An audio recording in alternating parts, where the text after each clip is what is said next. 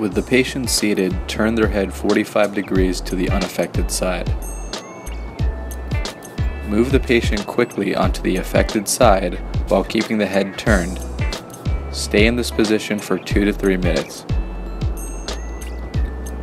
Rapidly move the patient over to the opposite side, maintaining alignment of the head and neck. Nystagmus and vertigo may appear in this position.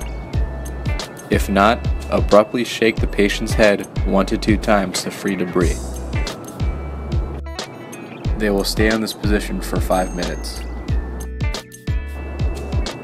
Afterwards, return the patient to a seated position slowly.